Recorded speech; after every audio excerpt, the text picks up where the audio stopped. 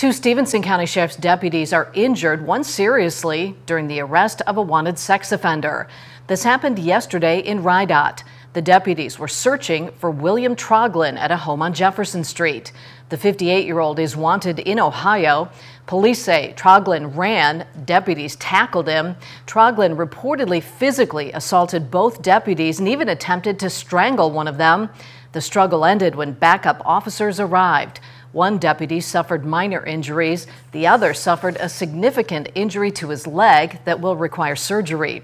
Troglin was not hurt. He now faces new charges of aggravated battery to a peace officer and resisting. He's being held in the Stephenson County Jail without bond.